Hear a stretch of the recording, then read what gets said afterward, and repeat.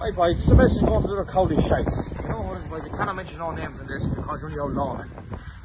Right boys, we got onto a load of men there in the town boys, a lot of travelling men, and asked them for the, get onto ye for to get 4 ye out the road and meet us, and we put each other to the hospital out the road.